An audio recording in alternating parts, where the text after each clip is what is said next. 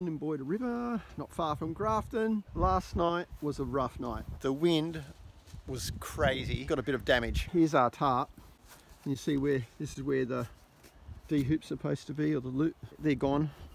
Got poles down, stuff everywhere. Bent poles. We got a skylight in our tarp. At one stage, I don't know, we were up about probably up about what, 3 or 4 times during the night, re-securing everything. GroundGrabbas do not come out of the ground, I can tell you, but everything else bloody well does. The D-hoop pulled out of this corner, so the next repair job was to put a hole through the material in there, double it over. So we did that, tied it on. Well, of course, that didn't last either, did it? That's what became of the corner. So the next thing was to bundle up by hand and tie a rope around it to secure it. And on this side we had a wall up here. Well, that came down in the first bit of wind, and I had to put extra ropes out to hold our camper tent.